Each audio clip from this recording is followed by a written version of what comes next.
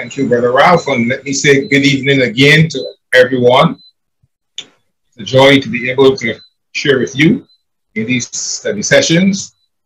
I hope that you are learning a lot, and things are being clarified, and some things are being established, because I know that not all the information is new to everyone. For those for whom it is new, I hope that things are pretty simple for you to understand, because we're dealing with some pretty complex and difficult topics. I hope as we go through these sessions that you are enlightened, that you are understanding, and things are being clarified for you. For those who are already familiar with some of the areas that we have been discussing, I hope that you have even gotten a better understanding.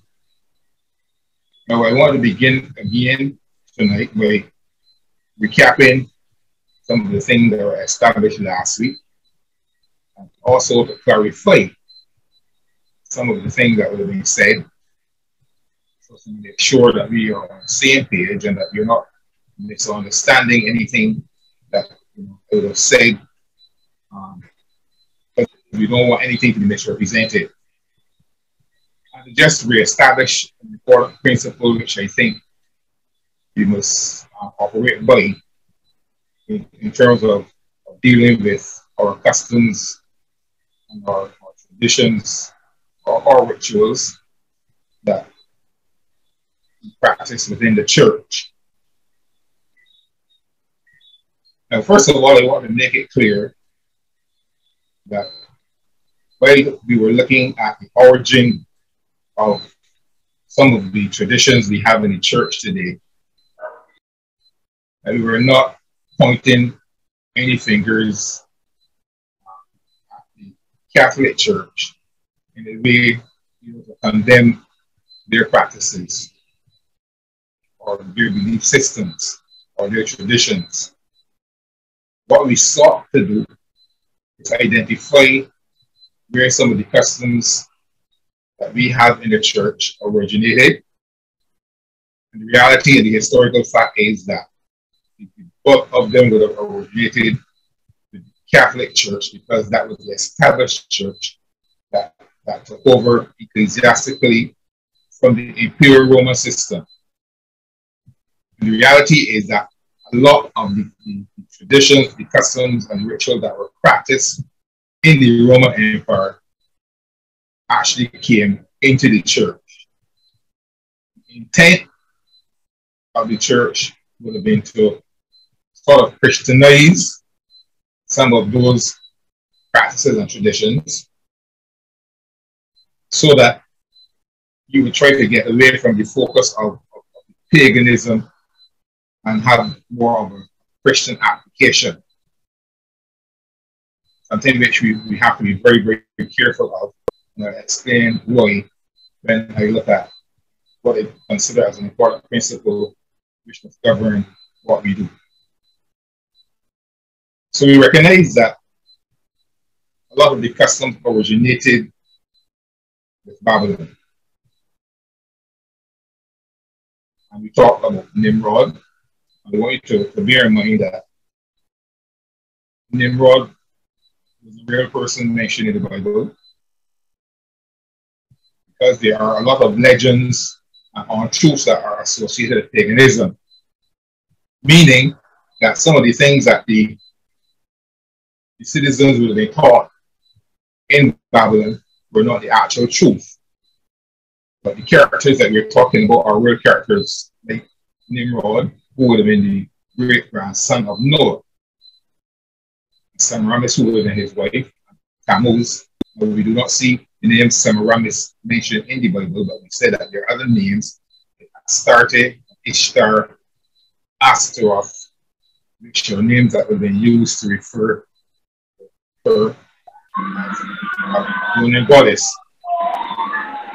As well as Nimrod was also referred to as Baal by the Hebrews, and he would be referred to as Ra by the Egyptians.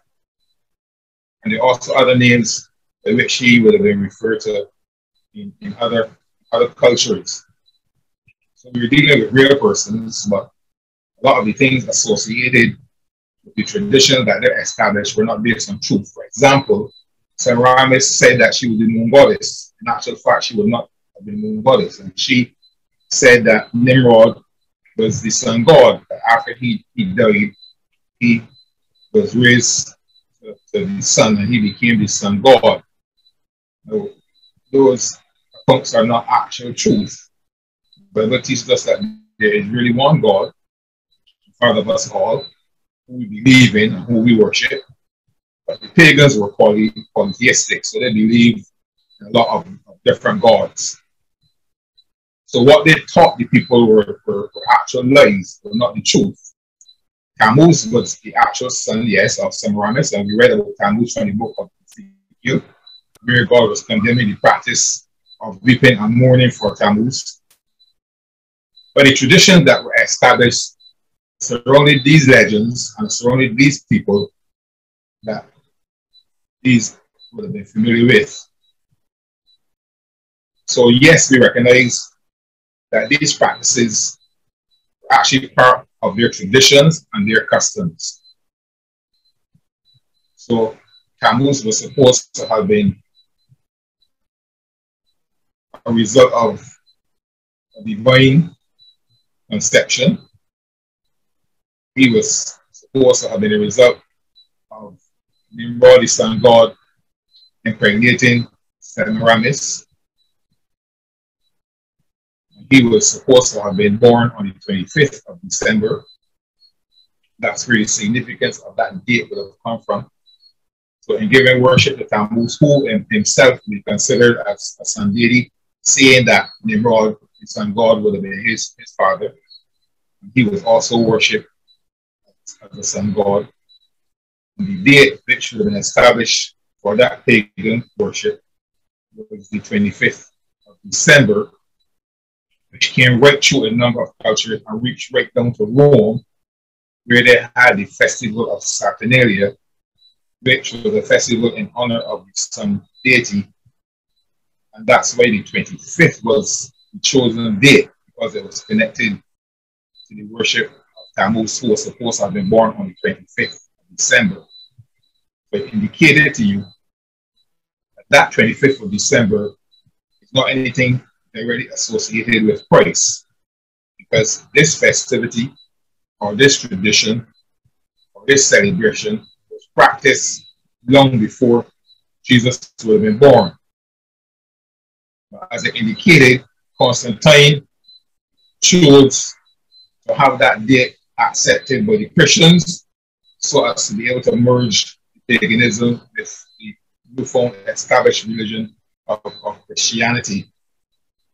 And that's why it was a date celebrated from that time by Christians, even right into our time. And it indicated that a lot of the practices and traditions associated with the Feast of Saturnalia are some of the same customs and practices that we have today. The giving of gifts, the decoration of the pine tree, the decoration of the homes, the festivity and the eating and the merriment and the revelry and the drinking, all of those things were associated with the Feast of Saturnalia. And we found that some of these same practices were into the church and remain as traditions even right down our time. We said the goddess, who was referred to as Ishtar or Astarte, also had pagan traditions and celebrations associated with her being the Queen Mother of Heaven or the Moon Goddess. And so out of that, we had Ishtar Festival, which has remained with us today as Easter. And we had the fertility cult associated with that, and the whole concept of Easter egg and Easter bunny and all those things that were associated with the fertility cult, and the establishment of the worship given at a specific time, that is on the first full moon after the pagan day established, which would have been the full moon after equinox. And that came down into the Roman system.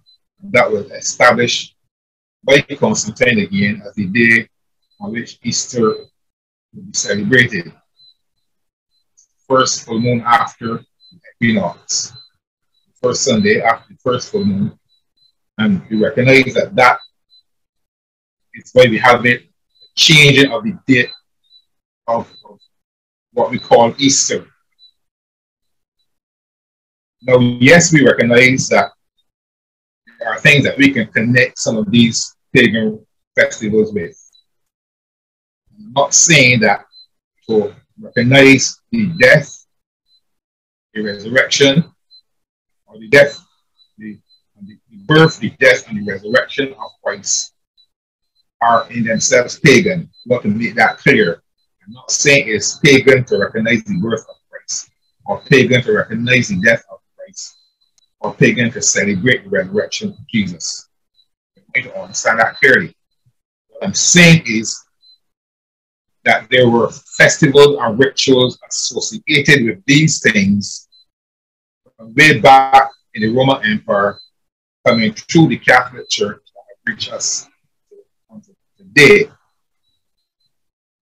I did point out to you that there were traditions and festivals and rituals established by God for the Jewish people which they practice. One of those early established ones was the Feast of Unleavened Bread, or the Feast of Passover, which was to commemorate the deliverance of the children of Israel from Egypt. But there is a lot of purpose in what God designs. There is no ad hoc or there is no casual, fickle practices that are established by God. They have significance. Many of them, these festivals and rituals established for the Jewish people, were just a shadow of something that was to come in a more significant way in the life of Christ. So I pointed out to you that the Feast of the Passover was in actual fact just a shadow of things that were to be fulfilled in the life of Christ. So I told you could check Exodus chapter 12 and see where it was established. And the significant elements of that festival we will see connected in the life of Christ when he actually came into the world. And they were associated with his death. So on the 10th day of the first month, we were to select a spotless lamb of the first fruit. It was to be without blemish.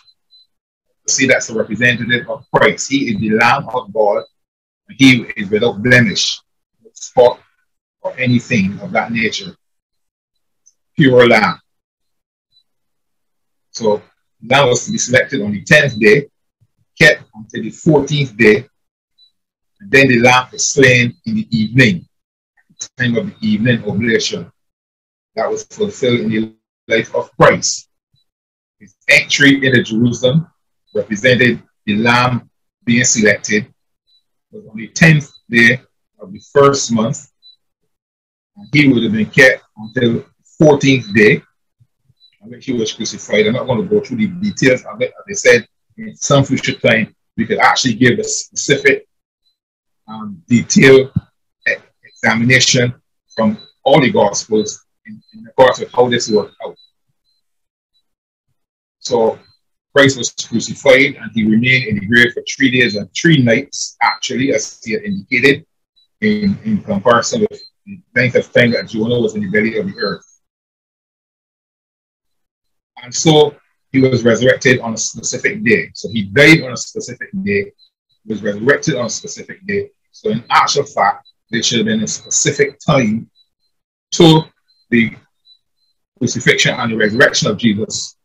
And therefore, our celebration should be fixed in accordance with those times, which means then that we should not have been having a movement annually of when Good Friday is, when we celebrate the resurrection of Christ, because they would have been associated with a fixed time. So yes, we can celebrate the birth of Christ, but we have to celebrate it in the truth of the celebration. So I will have issues with the 25th of December because that is connected to a pagan day. It has nothing to do with Christ. And we should recognize that even though we might say that we have a justification for it, because we are celebrating the birth of Christ and it has not been stated specifically in the Bible when he was actually born, we know for sure from our teaching that it is associated with a pagan ritual, and therefore the church should have found a different day to celebrate and not allow themselves to be forced into a ritual which had nothing to do with Christ. So that is the issue that particular day. And then we will say, well, it's a happy time, there's a good spirit to it, and a lot of people who might have gone unnoticed during the course of the year get some attention, children get gifts, people are given things around this time of the year, etc., etc. And so we will have a good rationale for observing it, even though it might be connected with paganism. But if I look to you, an important principle is that we have to see precisely how God views a particular practice. It's not about us and what we feel about it. That's an important principle which I try to establish, and I hope we get to understand that, because we would have seen God spoke specifically to the Jewish people, and I'll read a passage to you a little later, which we must take seriously. And they were judged for observing these rituals which God would have warned them against. And so for us as Christians, we must take it seriously how God feels about something, and not how we can justify this, our feelings about it, or traditions that we might have established that may seem comfortable for us. It's very important that we understand that. I drew the reference to the Jews giving worship to the golden calf, which they would have made following a pagan practice and tradition which came from Babylon into Egypt, which they would observe, and they were now laying hold of. But they said, well, hey, this golden calf represents Yahweh, our God. So we are really giving worship to our God in the form of this bull. That's wrong, because it is going to go contrary to what God expects of them. And the reality is that they were punished for because they went contrary to what God indicated. We have another example in the book of 1 Samuel, where Saul was told when he went up against the Amalekites, he was told to destroy all the animals and the people and everything. Don't keep anything at all. That was the instruction that Samuel would have given to Saul. Now Saul listened to the people who told him, we can keep some of the sheep, best of them, and we can offer them as a sacrifice to God. Good reason, good rationale. But what is going to happen here is that they're going to be disobeying an instruction given by God. See, this is the important thing. Watch what God instructs, for what God expects, and we follow that. So he kept the sheep, offered a sacrifice, and then when Samuel approached him to give accountability, he said, Saul, did you do what God commanded? He said, yes, they did that. Saul and Samuel asked, well, how come I am hearing the bleating of sheep? His response was, the people said that we will be able to keep the sheep and offer them as a sacrifice to God. The response was, it is better to obey than to sacrifice. And even though they would have been offering what they would consider a justifiable reason, the way they are doing something that goes contrary to an instruction that God gave, but Saul ended up being separated from the spirit and the presence of God because of his disobedience. So the point I'm making here is you've got to look for what God says and we obey what God says. If God tells us not to follow the traditions and the practices of the pagans because they are an abomination to him, he is not pleased with offering worship to him in that form, then we must take that very seriously, despite how we feel about it or how universal or commonplace the practice is. That is very, very significant. And that's a principle we must definitely hold to, because it's very much connected to how God views our worship to him. And it's not what we feel comfortable with or what pleases us, but it is what pleases God. So in light of that, we examine what we do. So we examine what we do at what we call Easter. We examine what we do at what we call Christmas. Because these are terms that were given to traditions and festivals that were not initiated by the first century church. They were not commanded to be observed by God in these ways. And therefore, we must pay careful attention to that. Now, I also indicated that when there were kings that were righteous and served God, they made sure that as much as possible, they tried to get rid of all the images, all the things and rituals and practices that represented paganism. There's a verse I want to read to you from the book of Deuteronomy. And this is instruction which is given by God. And the first verse, just 3 verses. Deuteronomy chapter 12 says, "These are the statutes and judgments which ye shall observe to do in the land, which the Lord God of thy fathers giveth thee to possess it all the days that ye live upon the earth. Ye shall utterly destroy all the places wherein the nations which ye shall possess serve their gods, upon the high mountains and upon the hills, and under every green tree. And ye shall overthrow their altars, and break down their pillars, and burn their groves with fire. And ye shall hew down the graven images of their gods, and destroy the names of them out of that place." So completely rid yourself of any semblance of images or practices that these pagans observe.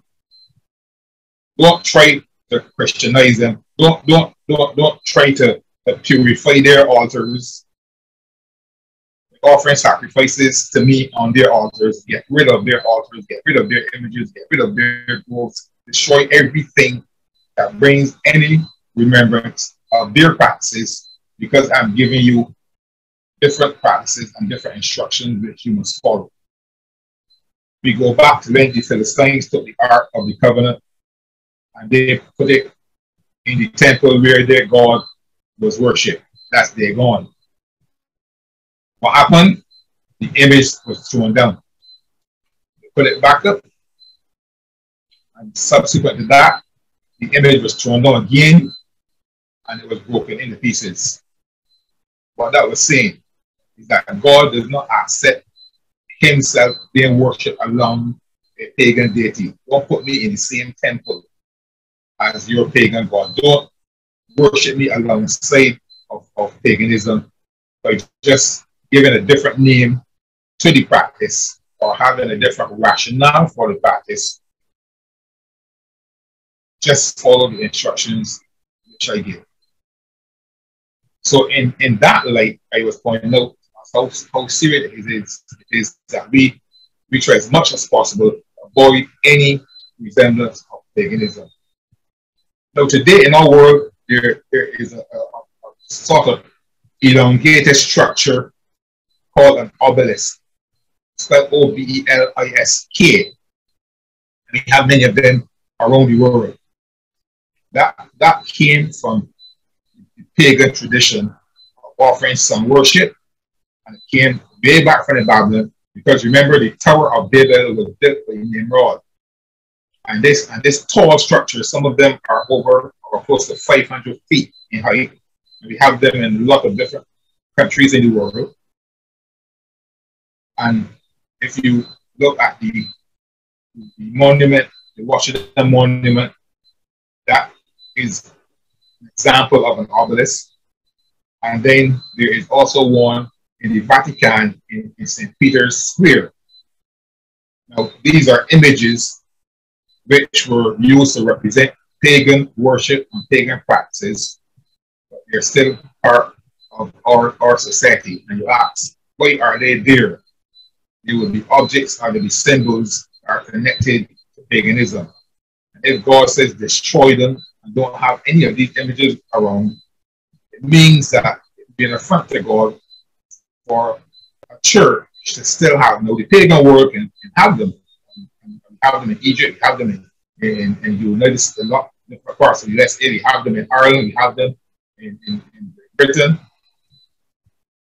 But for those to be in a place where you are saying you're giving worship to God, that again would be a symbol of paganism, which God would be against. So yes, we have a number of practices. I identified them, and I'm not going to go back through all of them again. I wanted to make the point. I'm not saying it's pagan to recognize Christ's death, Christ's birth, and Christ's resurrection. But we've got to be careful that we don't embrace paganism, pagan traditions and practices, while we are saying that we are honoring God in these things. Because what God has told us is to stay far from the practices, customs, and traditions of the pagans, because he said, because they are vain. And my aim, as I said, was not to ridicule Roman Catholics, but to point out that a lot of the traditions that we have come through the Roman Catholic Church. It was not a matter about being balanced. It was dealing with the reality and the truth. That these practices came through the Roman Catholic Church, and many of them still remain in our churches today. And some of the practices that are associated with two of our main times of celebration, which we call Christmas and which we call Easter, have been things that were practiced during these times of paganism. Even the fasting that was connected to paganism. You know, we would say we would have a good reason for the Lent, because Jesus was in the desert fasting for 40 days and 40 nights. So again, we will have a good rationale for saying that this is why we will observe Lent. But the reality is that that period of mourning, which is referred to as Lent, was practiced even before Jesus came into the world, to even go into the desert for a fast 40 days and 40 nights. That was something that was observed. So we have to watch these customs, see where the origins are, and rather than trying to Christianize them or justify them, because we can find a parallel for them in Christian belief, we cannot associate these things with what should be our practice in worship for God, because we recognize that they have paganism associated with them. Even the practice of not eating any meat was practiced in that time when they were observing their period of 40 days of fasting.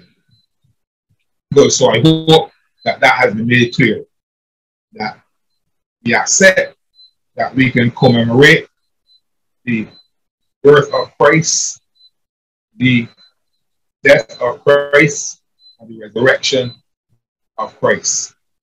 But we avoid any pagan connections in terms of the worship that we give to God.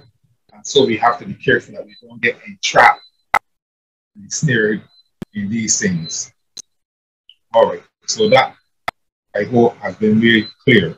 So we want to pick up what we're going to be examining tonight, and that is we're going to be looking at the kingdom of God. Reverend Jackman. Yes.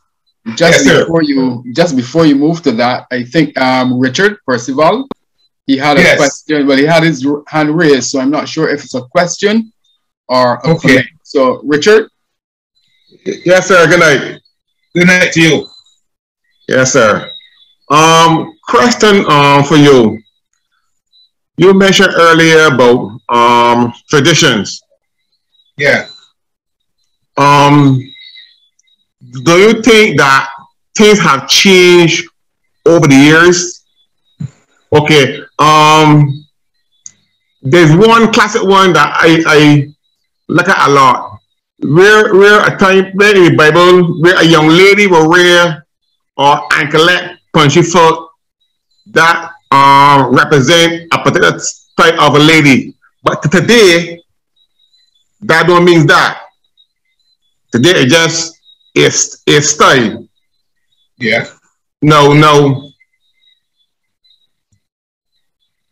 Would it be wrong for could it be a sin or for a Christian young lady to wear that ankle bracelet punchy foot because of the tradition says 400 years ago it mean one thing and that would clash it as that, but today it don't. Now what I say is that let me look at Christmas where some people may use the day for the concept of families coming together because it's a bank holiday. There's no work, families coming together and have a social gathering without the fanfare of the lights and that we just coming together and have that social gathering because it's a bank holiday. Would that be wrong to say that Christians are celebrating a pagan festival? Now, remember what I said earlier, Richard. You have to identify what were the specific things that were practiced under paganism and watch those carefully. All right? We have to watch things that God condemned and be careful that we do not practice the same things that God condemns. Now, you mentioned the part about the anklet and whatnot. We are not dealing with a specific instruction that was given by God telling you that you should wear an anklet. We're not dealing with that. So that's a custom that was established by man. And so people will have their various opinions on how they view those things. What I'm dealing with are things that God specifically told the children of Israel not to observe, and they broke those things, the traditions, and they observed things that God told them not to observe. That's where the issue is. Hold on. Right, going back to Christmas. Yes, no, you can do things that you would say yes are family oriented. No problem with that. But what I'm saying is you got to ask yourself now: are there other things that you do that are connected with a pagan practice? I'm saying having a family get together and eating is not a tradition that is necessarily pagan. But you decorate Christmas trees and you spend billions of dollars on Christmas trees annually. You spend billions of dollars on alcohol because these were things that were associated with that festival, and you get engaged in those things. And then you're commemorating the birth of Jesus Christ on the 25th of December, which we know was connected to a pagan day. That is where the issue comes, right? You're dealing with the pagan aspects of what you are doing that you must give consideration to. I don't think it is pagan if you have a family get together, if you give gifts, but all I'm saying is that why do we only focus on these things at that particular time of year? You still have to watch how you are controlled. People have needs all through the year before Christmas. There are other times that you can get together and have family activity. Okay, is it their time that young children might need gifts? As we often say that it's a good thing because children get a lot of gifts at Christmas. So we find a rationale for it. But what I'm saying is just watch those elements that are connected to paganism and avoid those practices and what you consider as giving worship to Jesus. Okay, I understand that's my point. Right, I get you, and I understand that. I understand that for Christians on the day of question is that there are certain things within the 25th of December that are paganistic and should not practice. Okay, but also look at how we are looking at it. Now, basically, we have 2 or 3 days of bank holiday, places shut down because of Christmas. It's a Christmas. We celebrating, but the world is celebrating this day as their thing. So cannot the Christians use that day to bring themselves together without the let's say the lights, decorating the tree, and that whole paganistic behavior? Can we not do something for ourselves? Because it's a battle pajama and you get a lot of deals. You get a lot of deals for that day around that same festival time. I'm not saying that I don't know. All right, Richard, don't confuse yourself too much about that. No, I ain't confuse myself. I understand it because there are some same questions that people are asking today. They may not have. Remember, a lot of people don't ask these things, but they get in the corners and they discuss these things. So I'm saying, because everybody's not bold like me and question certain things, but I'm saying that how people are looking at it. Yes, that is true. That people, are afraid to express their feelings about things, and they don't come out openly and express things. But understand the point they're making. We have found ourselves, sort of entrapped in a tradition that was established from a pagan origin that was never, if that's the understand this point I'm making, that was never established by Christ nor in the first century church. Christ never told us to celebrate his birth. And it was not celebrated in the first century church, simply because birthday celebrations really came again from out of other cultures other than the Judaistic tradition. That was not part of their tradition. All right. The 25th of December, we know have the pagan connections. A different day could have been chosen. The reality is, and we say that, yes, Christ was born.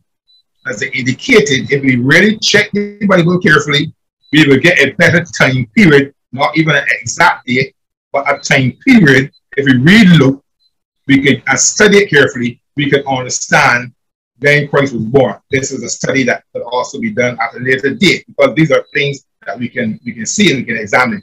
So we could have chosen, even if we want to celebrate, a different time. But we've been caught in a tradition and a culture which is connected to paganism. It has become global and worldwide, but that does not mean that Christ accepts it. That does not mean that God accepts it. Easter is also worldwide.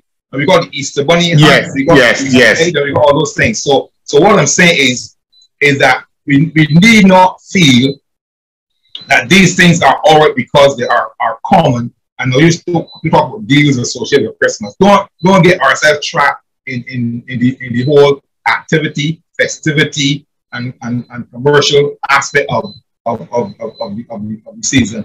As I say, watch for what we are doing. We must always ask ourselves, why am I doing what I'm doing?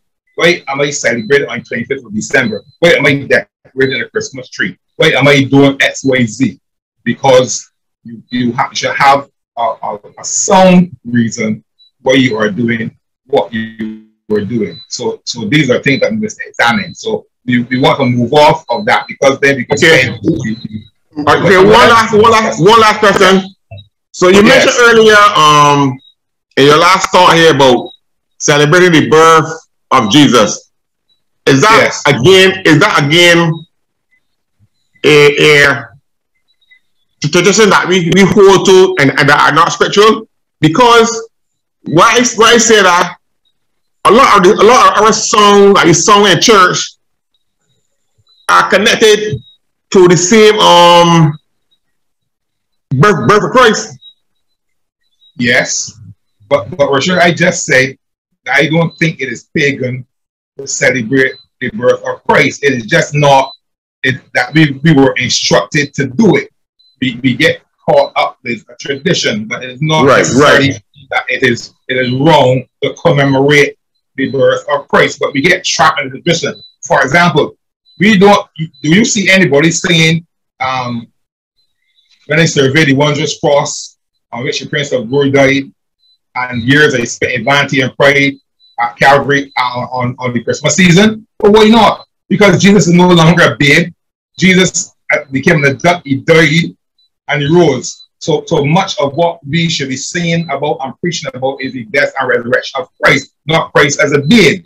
So we get trapped in tradition that we don't even sing any songs about Christ's resurrection and his death at Christmas. You see, that's how tradition sort of traps us and ensnares us. Yeah, see, because you fix the word in season out of season. So you see, we can get the traditions. You're right. Carol, for example, if you want to sing a Christmas carol, Order to Bethlehem or Joy to the World in April, people will look up at you and wonder what's going on in your head. You see? Because you understand what I'm saying? Because this week at work, right? This week at work, I'm saying, it is well. I say some songs that, and people ask me personally, when you say church, when you say fruitful songs, I said, but these not really fruitful songs, because I said these songs that people sing are fruitful, but they're not primarily a fruitful song. And they get laugh at me. And even the same song with John to the Word of Ross, to me, Christmas yet. So I understand that whole concept of it because of, again, tradition. We do certain things, and sometimes we don't even know what we're doing them. So I understand that. Right. So that's what I'm saying. As Christians, we have to be careful that we don't get ensnared and entrapped by the way the world does things. See, because we are different. We are called to a different practice, and we must recognize that we operate based on what God's instructions are, on what God's feelings are about issues, about things connected to our worship, and that's what must be foremost in our mind. That's what I'm making, and that's what I want to establish as an important principle, and we will move on. We will move on from there. So, we give thought to what God thinks and what God feels about things, and not just a tradition that satisfies our emotion or our feeling, or because the world is engaged in it. Yeah, Rev, we have two more questions coming. One from Jenny, and then the second one is from Mavis. So Jenny, you can go ahead, and then Mavis. Hi, good evening, everybody. Good evening. I don't know if it's a question really, but my understanding of Christmas is and celebrating on the 25th is that the Pope Julius announced that they will celebrate this Christmas, Christ's birthday on the 25th, so that they will combat the pagan festival of worshiping the sun god because of the disorder and immorality that was going on. So my understanding is that it was to combat that, it was to replace that. So that's what I have to say. All right, even if that was it, but I don't think that it was to combat that, but that is the rationale that could be given. That Romans are celebrating Saturnalia on the 25th. They're having their own pagan festival, etc., in worship of a sun deity. We will do the same to our Jesus. But remember, they were celebrating the 25th. And every time you celebrate on the 25th, you are commemorating a pagan date which was set for their God. So even if you want to combat that, you can't be doing it in alignment with the same time they are celebrating, because that goes back to what I said when the Philistines took the Ark of the Covenant in their temple and God threw it down. Don't bring me alongside of their God. He's a pagan deity. I'm not to be worshipped alongside of him. So I am saying we can't sort of Christianize the day and the activity by doing the same thing that they do it and say, well, we want to cut out. Because the reality is that spirit became so prevalent, as I told you, that in the early Puritan church, they had to ban Christmas. It was even banned in the United States in the early Christian era, because, again, of the drunkenness and the revelry and the partying and the lascivious behavior that was associated with it. So you didn't Christianize it. What happened is that even church folk got wrapped up and tangled in the same practices, and it had to be banned. So that's why you must look at that. There's a spirit that's connected to these things. And so we also must recognize that we've got to give important consideration to what we are honoring. So every time you celebrate on the 25th of December, you cannot be celebrating Christ because he was not born on that day. And we often say we know he was not born on that day. So therefore, don't attach any significance to that day. That's my position. Don't attach any significance to the 25th of December because it does not apply to God. I don't think, based on what the word of God says, that God will accept that as a justifiable reason, because we can celebrate another day and another time which should have been even more appropriate than the heart of winter, when the shepherds were not there on the hillside. The whole story and the account shows us that it could not have been on that day, so we should distance ourselves from it.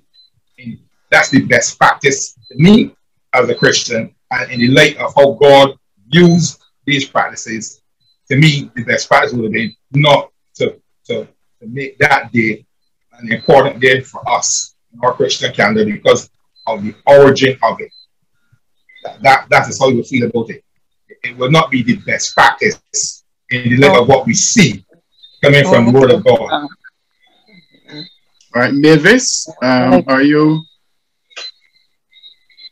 Good night. Good night. Well, a question or a statement. Well, for the birth of Christ, he was given gifts. Gifts was brought to him. And it was a celebration. Yes. Right? And I trying to understand what you were saying about Christmas, right? We know that we cannot say that Christ was born on Christmas Day because we don't know. Right. But at the end, we are still going to celebrate his birth, even if we celebrate Christ's birth in April. Yeah. Someone somewhere will still say it's pagan, because someone somewhere will say we don't know that is his birthday, so we should not celebrate it that day. But for me, the point is he was born. I understand what you are saying, but as Christians, we still have to celebrate the birth of Christ. We still have to celebrate the death of Christ and his resurrection. So, how are we going to celebrate his death if we don't celebrate his birth? Now, notice what you're saying. Notice what you're saying. You said we have to celebrate his birth. Do we have to? Were we told to? Now, we have instructions from the word in relation to celebrating the communion. Jesus said, as much as you observe this, you do this in remembrance of me. We have instructions from the word about celebrating the death and resurrection of Christ, because they are significant to what we teach in relation to the Christian practice. Remember, there was no instruction to celebrate Christmas. And ask yourself the question, why did the first century church, the church that Jesus established with his disciples, they did not celebrate Christmas. Christmas came about 300-400 years after, when it was introduced into the church by the whole in the whole Constantine era. So don't say we have to, because it was not celebrated prior to that time. So it is not a have to, it's that we have established a tradition connected to it. And as I said, I'm not saying it is pagan to celebrate the birth of Jesus, but we don't have to celebrate. We will not be violating any godly mandate if we did not celebrate the birth of Christ, because even as I said, we recognize Christ is no longer a babe. Christ grew up and he came for the purpose of giving himself for us. He rose on eternity to justify the fact that he is God, because he can lay down his life and take it back up. Those are the things that the church emphasized. And if you read all through the book of Acts, you will see that they emphasize the death and the resurrection of Jesus. There was no emphasis on the birth. There was no celebration of the birth, because the significant aspects of Christ's life in Christendom was his death and his resurrection. Not that, as I'm saying, that we would anger God or we would violate any moral principle because we commemorate the birth of Jesus. But the real truth of it is that it's the death and resurrection that we proclaim as the gospel. And we do not talk about the birth of Christ all through the year. We talk about the birth of Christ only at December.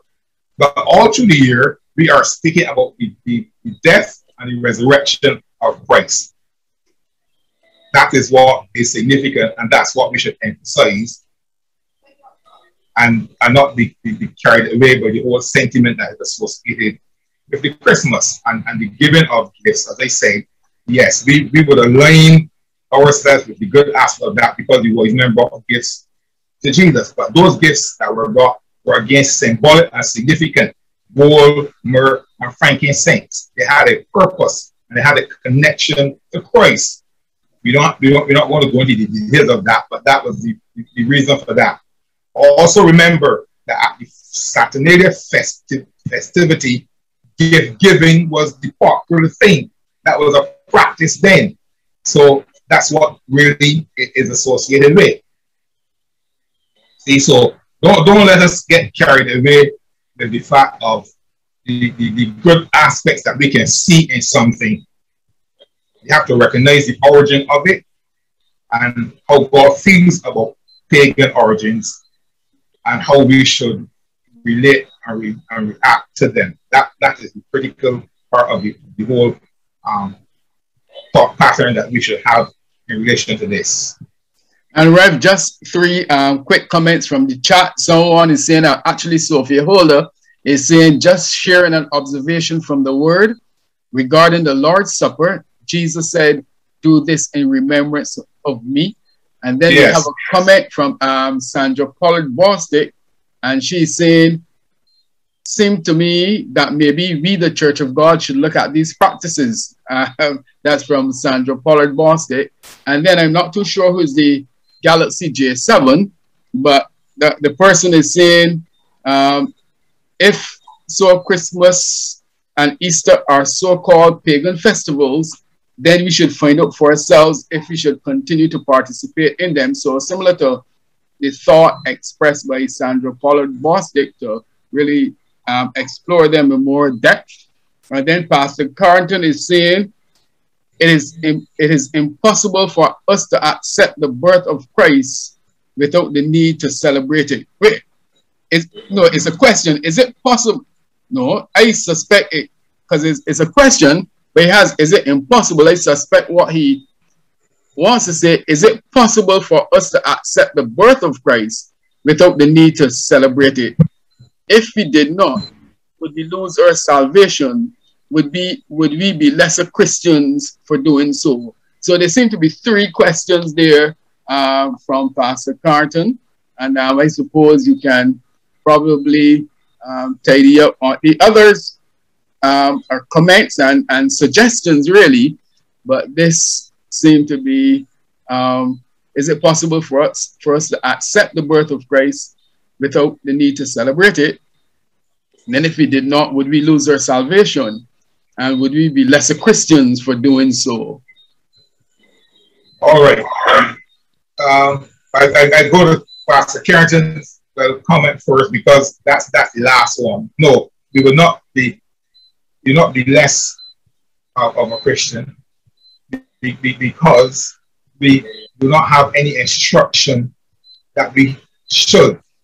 So we are not in disobedience to the word of God. We are not contravening any expectation that God has on us. That's the way we answer that. And the person who would have mentioned that the supper, Jesus said, "Do this in remembrance of me." Yes. So he specifically told us to do that in remembrance of him. He never told us to observe Christmas in remembrance of him. These are things that we have to take in consideration and bear in mind when we are engaged in things, so that we understand what we do and why we do. And to Sister Paula's concern, yes, we need really to examine what we do and why we do it. Should a church be involved in an Easter egg hunt? No, because we know that the Easter egg hunt is connected to the pagan ritual of hunting for the egg that Semiramis was supposed to have come down in. But remember, I told you that a lot of lies were associated with legends, because the Bible makes it clear that Satan is the author of lies. So don't think for one minute I'm telling you that some of these things were true. These were legends. The people themselves were real, but the things they taught their people were lies. And so they got worship surrounding these things. So we should not be involved in this whole thing with the Easter egg and the Easter bunny and the Easter bunny, because those are things associated with Easter. But we are not celebrating Easter. When we celebrate, we are celebrating the resurrection of Christ. And that's why I say to my folk at church, do not come to church on that morning and say we are celebrating Easter. We are not celebrating Easter. Easter is a festival that had its origin in paganism. We are celebrating the resurrection of Christ. We are celebrating the crucifixion of Jesus, even though we might debate whether it was Good Friday or whether it was a day higher in the week. And as I said, that can be proven from the Bible. The tradition of Good Friday was established by the Catholic Church, and the Monday, Thursday thing was part of that tradition. But you can be shown precisely, and I mean in detail, because the Bible is very specific of when Jesus was actually crucified. Now, there are some things that we associate. Now, I am going through this now because we got time. And so even if we don't get the kingdom of God, we have time. As I told you, I'm not rushed. I am going to stay with you until we finish the whole of this study. So if you have questions and you have concerns, ask them. I will discuss them with you because I want you to understand where I'm coming from, understand the Bible. So go back to the tradition that was established. On the 10th day of the month was the selection of the Lamb. As I told you, Jesus entered Jerusalem on the 10th day of the first month. That's historical. Now, we celebrate it as Palm Sunday, but in actual fact, Jesus entered Jerusalem on the Saturday. But Saturday evening moving into Sunday is no big deal. So I don't have a problem with the Palm Sunday because it would have been close to the ending of the Saturday, going into the Sunday. So we said, well, it was Sunday. But if you count the 14th day that the lamb was supposed to be kept, Saturday would have been the 10th day. Sunday, which we call Palm Sunday, would be the 11th day. Monday would have been the 12th day. Tuesday would have been the 13th day. And Wednesday would have been the 14th day. That's the day that the lamb was to be killed. That was the day that Jesus was crucified. The following day, the Thursday, which begins the feast, the first day of the Feast of Unleavened Bread, the word instructed was to be a Sabbath. There was to be no servile work. That's the Sabbath day that came before the day Jesus was crucified. The misinterpretation was that the day before the crucifixion was the Saturday Sabbath. No, it wasn't.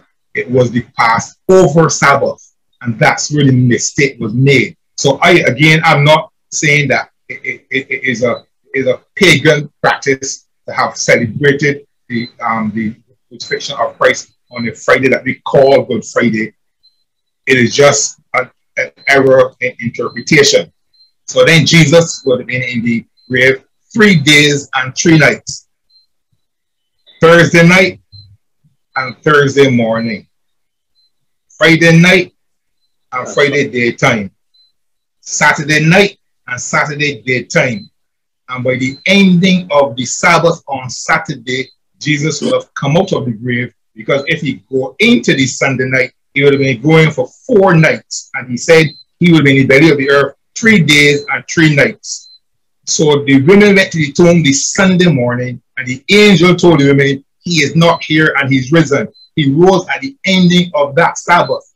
But because the women went to the tomb early Sunday morning, we have associated the resurrection of Jesus Christ with the Sunday morning. Again, no big deal, because ending the Sabbath Saturday and beginning the Sunday morning is close. And that's when the news would have been given. So that's when the Christians would have accepted the resurrection of Christ on the Sunday and started to worship on the Sunday. But in terms of precision, timing, and God is precise with timing, Jesus entered Jerusalem on the Saturday evening. He rose from the grave on the Saturday evening, completed exactly 3 days and 3 nights in the belly of the earth, as he indicated. But we say that we will celebrate the resurrection of Jesus Christ on the Sunday, because that's when we got the news. That's when the revelation was heralded. That's when Mary went back and the women who went to the tomb and gave the news. So no problem with that. But what I say to people, we are celebrating the resurrection of Christ and not Easter. So that's what we have to make clear. And we explain to people, avoid the pagan traditions that are associated with the season. Because God tells us, do not practice the traditions that the pagans practice, because they are abomination to me. So when Richard asks about family having a meal together, no problem with that, because there's nothing pagan about that. And there are things that we can do at that time that are not pagan. The issue here is that the 25th of December is a pagan day, and we should not honor it. We should treat it differently and do not associate it with the birth of Christ, because that's like putting the Ark of the Covenant in the temple of Dagon. Don't, to me, I used to celebrate Christmas and have all these things in society in December, but I have changed that since I've had a clear understanding of the word and what the expectation would be. So I view the 25th of December completely different. That's my position on it. All right, Rev. All right. Pastor John, again. Yeah, Pastor Carton seemed to be bringing some clarity.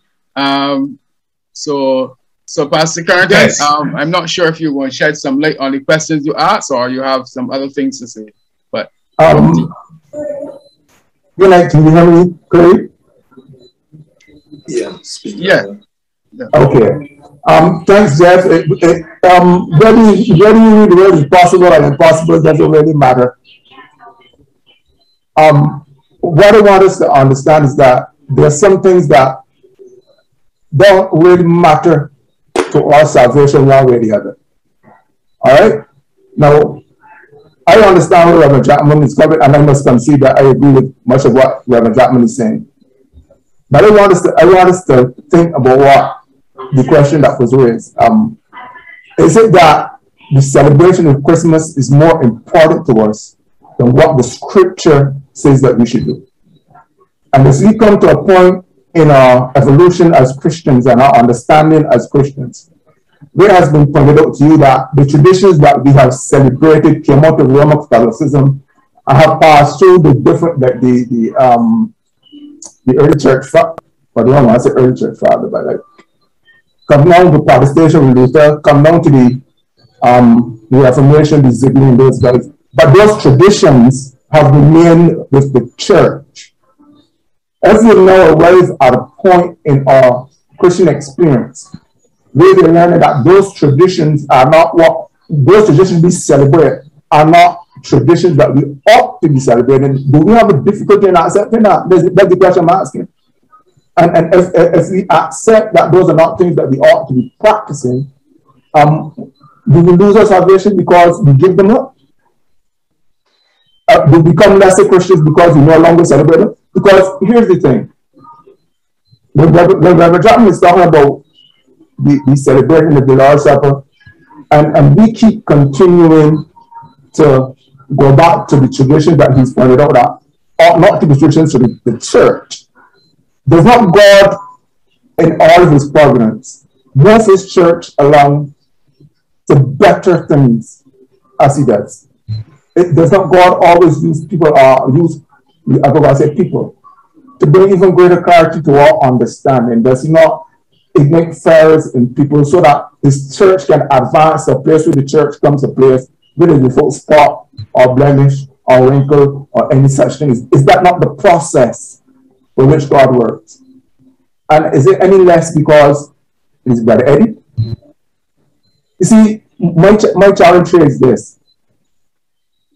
If we hear what the Word of God says, and what we are doing is contrary, or what we are doing does not give fullness of glory to God by what we are practicing, ought we not to be ready to make the adjustment, the necessary adjustment, as believers, to the glory and honor of God, so that God is glorified in everything that we do? Or do we hold to the little foxes that spoil the vine, only to find out that in as much as we could have given God more, we chose not to, and it's a choice, we chose not to, because we would rather hold on to traditions that have been handed down to us, whether those traditions are wrong or right. I don't think that we should hold to traditions simply because they're traditions that have been handed down. And I think that when we come to a place in our Christian experience, there comes a time when we must ask the hard questions and be willing to accept the answers that the hard questions bring to us. Now, are we to have full discussion? Yes, 100%. I agree with that. All right? But let us have discussion on what the Word of God says, rather than what traditions have been passed down to us that we cannot prove going to be substantial enough to our Christianity to really matter. Because I don't see any Christian losing his or her Christianity if he fails or neglects to celebrate Christmas. I understand that the Word of God says that Jesus Christ commands us to break bread. But as you go back to the early church, the early church broke bread almost every single day. That's a tradition that we don't practice. In fact, we've come to a place where we step so hard in another tradition, is that we only celebrate the Lord's Supper on the first Sunday of every given month. Now, that's not what the Bible says it, you know. I don't qualify by saying as oft as you drink it. But if you think every month, once a month is off, well, then you go off. But you don't pray like that, do you? And you pray often. So I'm just saying that very often we come to challenges like the one we are facing now. And we get all wrapped up in what we have had, and not sometimes recognizing that what we have can sometimes prove to be a hindrance to what we can get. And a lot of it is because we're comfortable where we are. And we don't want to take the opportunity to prove the Word of God, nor do we want to step out in faith, because we'll be upsetting the apple cart. But I say this to us as a believer. At some point in all of our lives, God will upset our apple cart. Such is His word. That's my comment. All right, Rev, just before you, thanks, Pastor Carlton. Just before you respond, Rev, somebody is saying, so you can probably link everything together. Can the time frame of the birth and death of Christ be categorized down to the specific months of the year? Can the time frame of the birth and death of Christ be categorized down to the specific months of the year?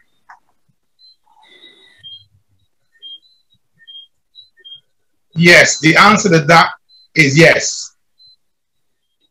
Because if if we go back to the establishment of the tradition, as I said, that was not a mere tradition that God established with the Jews in Exodus chapter 12. It was a shadow of greater light that was to come in the life of Christ. And a lot of the tradition, the Feast of Tabernacles, the Feast of Weeks, a lot of those things have their connection. Even the way the temple was established, the tabernacle, and all of those have specific connection. A lot of the traditions of the Jews were not just empty, dry rituals. There were things that God had given them as a shadow of what was to come. Even the Sabbath. I remember Brother Weeks preached a sermon on no more shadows, and I commended him for that. Even the whole concept of the Sabbath was a shadow of a greater rest to come in Jesus. So it was specific. The first month of the year on the 10th day. First month of the year in the Jewish calendar was Abib, which we refer to as Nisan, which is, I'd say, the Babylonian name. That was correspond to our March, April period, roughly in that time. So it means then that's why we tend to find that the death of Christ comes within that period of time, because the Passover period would have coincided with that specific time. And they indicated the only reason why we get the adjustments to the resurrection day of Christ moving is because it was connected to a pagan culture of this first Sunday after the first full moon, after the equinox. That was a pagan culture which came down into Rome, which was established. So the Passover would have been a fixed time period. So yes, you can know the month that Jesus would have been crucified. In terms of his birth, if you read Luke chapter 1 tells you about the course of Abijah, which Zechariah the prophet would have been serving. There were specific courses identified for the priests, and they were served at different times in the temple. And there's a link between the time that Zechariah was serving in the temple, that Elizabeth, after he completed his course, got pregnant. And then you can calculate the time that Mary came to her and indicated that she was pregnant, because you will know when Zechariah's course will have finished. There's actually a specific month that you can actually work out when that course will have been finished in the Jewish tradition. And then you will calculate when Mary conceived. And as I said, indicating that the baby would have been carried a full 9 months term. You will arrive at when the birth of Jesus was in the term of the month. You will not have a specific date because it was not that precise, but you will have a time of the month. And they say we can't go through the details of that now, because if I were to go through that, I would have to go back to specific references, go back to the courses, the time period of the courses, when Zechariah served his course, when it ended, when Elizabeth was gotten news that she was pregnant with John the Baptist, and when Mary came to her and gave her news and work out the calculations, all of that. But yes, but it is far from December. Some people argue because there might be differences in the time as to whether it's April or October. But again, we can actually get, once we get the course of the Bible work out correctly, we can know when that happened. It's just like Daniel. Daniel indicated when Christ was going to be born, when he was going to come into the world. He gave a specific time period, and when we look at the kingdom of God, we will look at Daniel chapter 9, because he predicted the time that Jesus was going to be born. And so we have an idea of that time. The Jews missed it because they missed the scripture, and they missed the time that was fulfilled. But we will see when we come to look at the kingdom passages. Jesus said in Mark chapter 1, verse 14, the time is fulfilled. The kingdom of God is at hand. What time? What time is fulfilled? The time that was prophesied. So yes, they're specific. Now, in relation to what John said, that's an important contribution. We have to ask ourselves, Are we so connected to these things that we can't separate ourselves from them? So if we argue that they're not so important, it's just customs and they're just traditions, and why we can't do this, why we can't do that, then you have to ask yourself, well, what is the big deal about separating yourself from them if you get a different light on them? It can't be that important. They're not that significant for your salvation. So why allow them to have a hold on you that you feel you can't separate yourself from them? You have to ask yourself, why am I doing this? What is the rationale for? How does it connect me intimately to God? And if I recognize that there's paganism to some things that I am doing, why can I pull myself away from them to please God when I know that God has warned me about getting myself connected to pagan tradition? That is the moral of the story. That is the principle behind it all. And as Christians, we have to allow or to prevent ourselves from being trapped, Paul says, by the traditions of the world and not after God. We have to be careful of that, as he mentioned in Colossians. And he says, I beseech you, for the mercy of God, we present God a living sacrifice, holy and acceptable God, which is a real serve, and be not conformed to this world. No matter how many people in the world observing these things, be not conformed. A lot of the people in focus on Jesus, his birth and his resurrection. They are carried away in the customs. That's why so much money is spent on alcohol, so much money is spent on Christmas trees. In 2020, the Americans spent $1 billion on Christmas trees. And in Britain in 2019, it was estimated that people were spending about £3.5 million in alcohol a week in the Christmas season.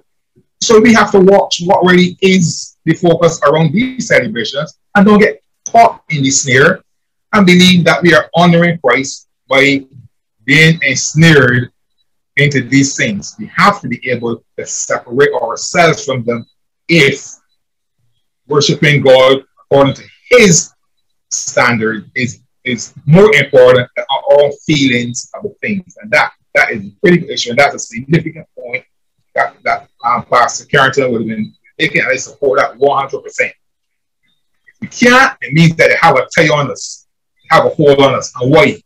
Why do they have such a hold on us, seeing that they're not so significant to our salvation? What we do with Christ, how we respond to his death, his resurrection, that is a critical issue. And that's what matters most. That's what Christians should preach in season and out of season. Rev, yes. Pastor John's hand is still up, so I'm not sure if he has another comment or if it was up from before. Pastor John?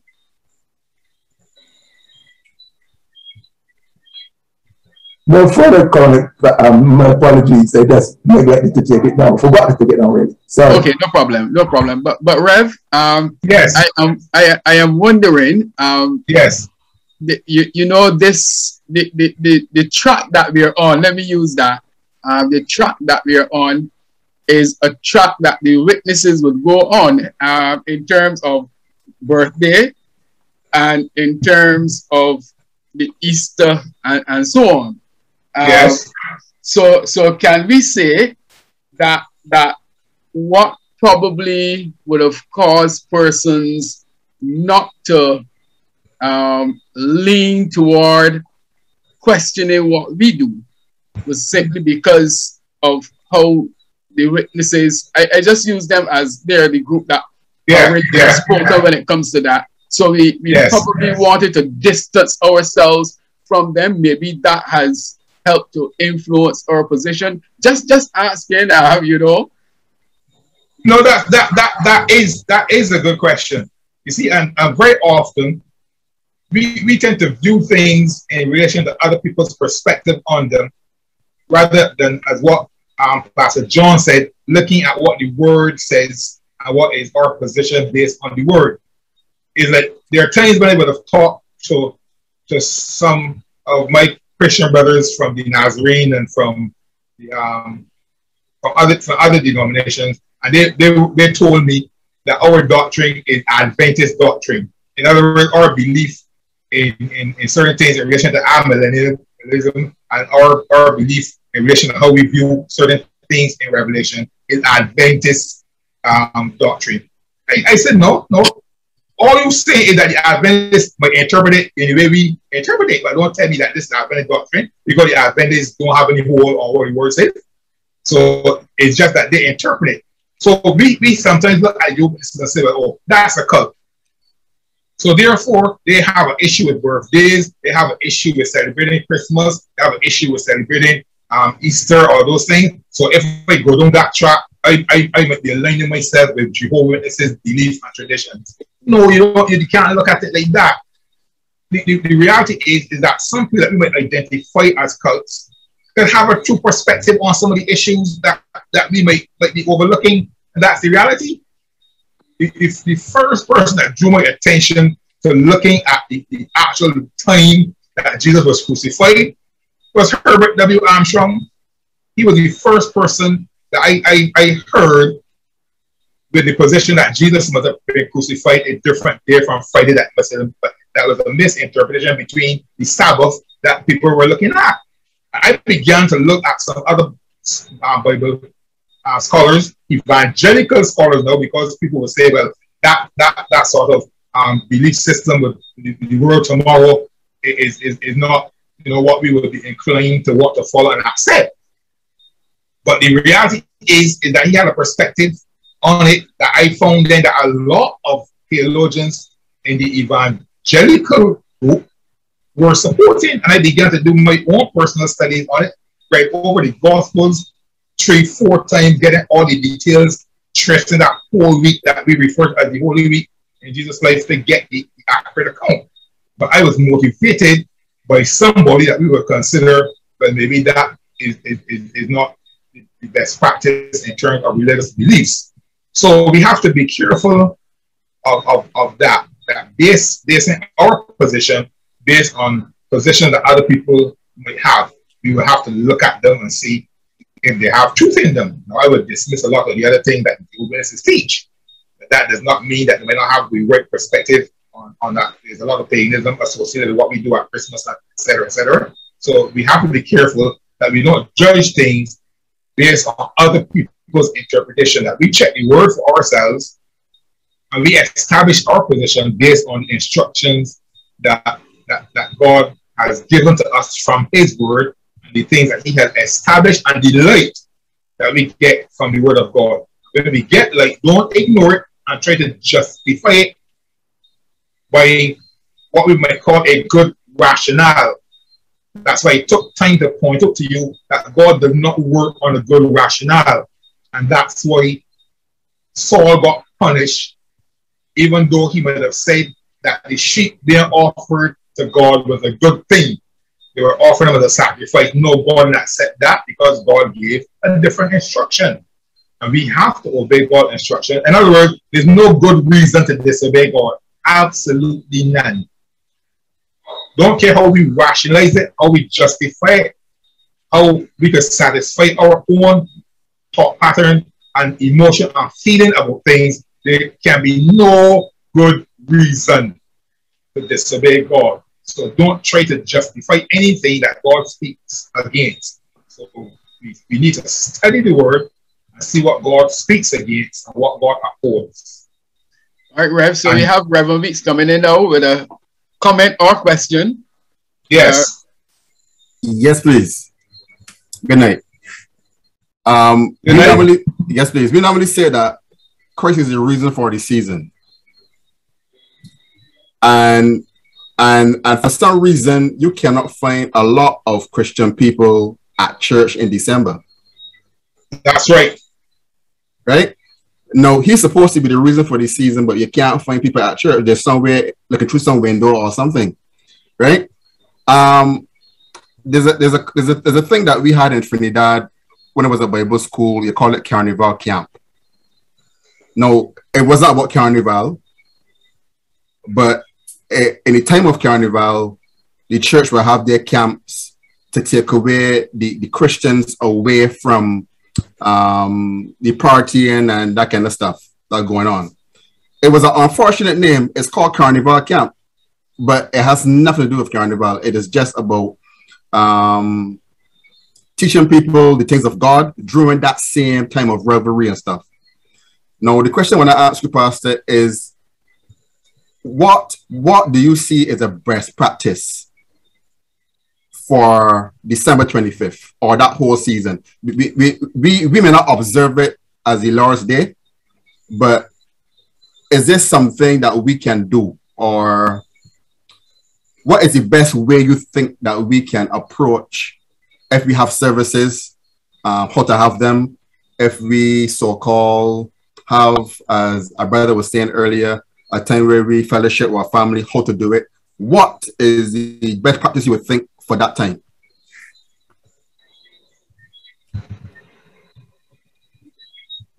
But I would find it difficult to answer that in terms of what is the best practice, because I would then be trying to determine what people should do around that time of the year. I don't know if I can say what people should do. What I was trying to argue is that what we should not do, based on the instruction that we have been given from the Word of God, what we should not do, things that are definitely connected to paganism that we should not get involved in. I can say that based on the Word. It'd be difficult for me to say what would be a best practice. Now, the reality is that we have an established tradition. Traditions are hard to break. It is global. Easter is global. Christmas is global. They came into Christian practice as a result of the influence of a pagan emperor who had claimed that he had accepted Christ and he was following Christianity. The reality is that Constantine was still pagan. He was trying to merge the pagan practice with Christian practice, and as a result, we got trapped in that dilemma, in that Christians ended up still practicing some of the pagan things. They did not pull themselves from it and establish what was godly. Now, in relation to what you talked about, the example with the carnival time, okay, they made a decision as to what they would do around that time. They didn't have a specific instruction given to them as to not to practice certain things. Now, the idea of the carnival, you can have issues with that when you look at what the carnival represented. But what they were looking at is what they could do on that day. It's like the Christians going into a band and going down on Spring Garden on Kadooment Day and saying, well, this is a holy band. What you're engaging, you are engaging in an activity that is considered as reveling. And the Bible says we should avoid reveling. And I believe that's how we should view that. But what we would say is, well, hey, I am going into this reveling for a good reason, because I just want to establish myself as a Christian and that we can still be involved in the culture in a decent way. Rather than saying, no, what is the whole focus and what is the whole spirit that is involved in that? I don't want to be associated with it, because I do not think it is really, in essence, honoring God. So we justify it. So yes, people can do things around the season. Now, we are still going to sing carols. As I say to my folk, now we are not celebrating Christmas. Even if you are celebrating, we are celebrating the Advent or the coming of Christ into the world. If the children are going to recite, let them recite things that speak about Christ, not about Christmas.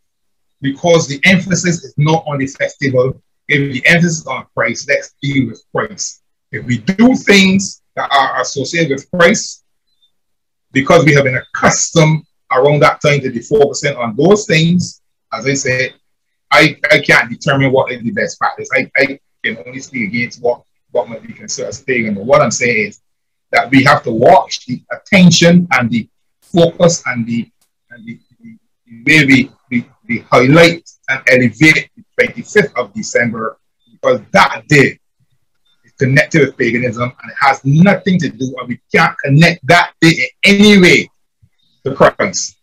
If you want to connect things that we do in honor of Christ, sing our carols and doing things of that nature, fine. If we want to give gifts in terms of, we say, recognizing that Jesus' gifts were brought to Jesus, and we want to give gifts, well, that might be what we might consider as wholesome. But the reality is that that was still connected to something that was a practice of the pagan festival of Saturnalia. It had nothing to do with giving gifts to Jesus, because Jesus was not even born yet.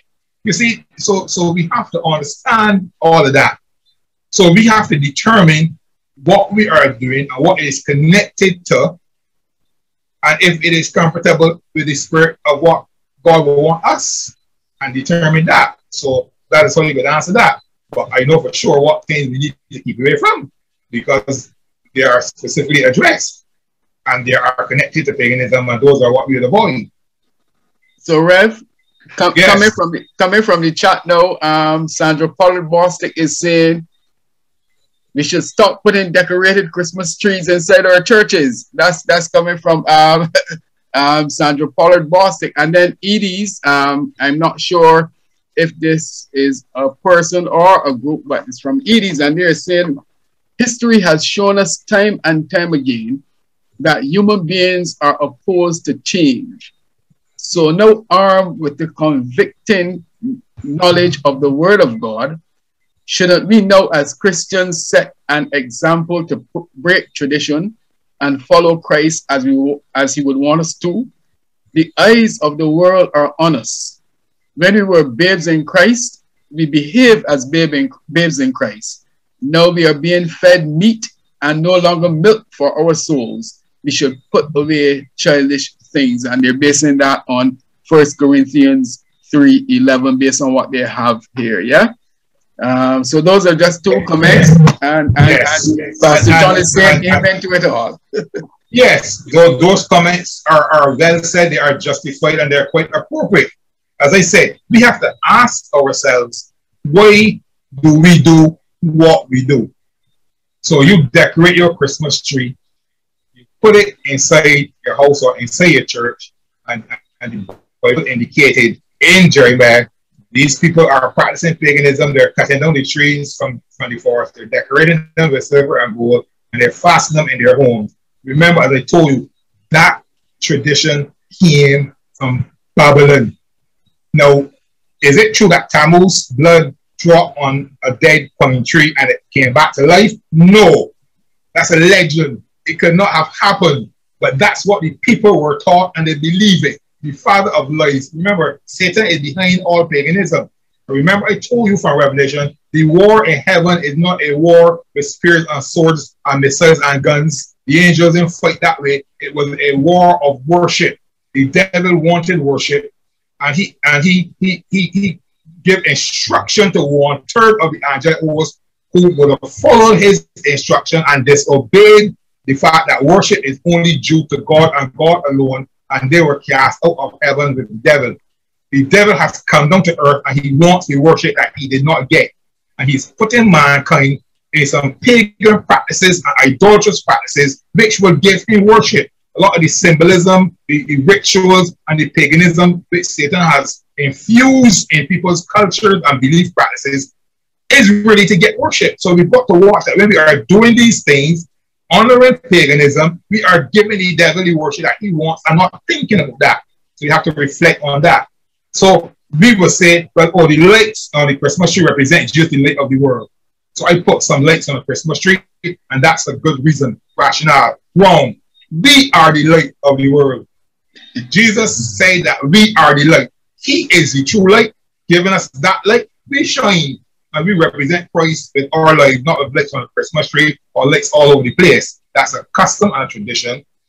And I'm saying that if we are going to have the best practice, why am I going to put a Christmas tree in the church and decorate it with hollies and all these things? The holly, the mistletoe, the Yule log, and all of those things are pagan symbols all associated with Christmas. Even the colors and what they represent, Santa and all those things are reindeer. Those things go right back to Nimrod. And we get caught up in these things. We teach them to our children. We put up the stocking and tell the children Santa is going to drop gifts. No, I don't know if Christians still doing those things, but the reality is that we need to watch all of those things and see who we are giving worship to. No, Santa is a is a bigger icon in the lives of a lot of children at this time, at that season of the year than Christ. And as Brother Weeks rightfully said, around Christmas time, we find that the church numbers say they're not reduced because people caught up in the cleaning up and the decoration and the buying curtains and doing all sorts of things, and they come into church. Why? Why are you doing that? What's the rationale behind it? You are giving glory and honor to God, and your attendance is reduced as a result of the whole celebration. No, we got to watch those things, and as we said, we have to be light to the world and not let the world squeeze us into its mold. So those comments were well said. Now we have exhausted the night, but I think it was a good night because we got people to talk, express their feelings. The kingdom of God, we can pick that up from the next session. Of course, they said we got all October. I am with you for the long haul. If we get into November, that's where I am going with you, because I want us to get an understanding of truth and God's perspective on things, and break some of the traditions that have a hold on us that really should not have a hold on us, because we ought to be putting God's perspective first and not the traditions of men or our own feelings and emotions on things. So those last two comments were very appropriate, and I appreciate those comments.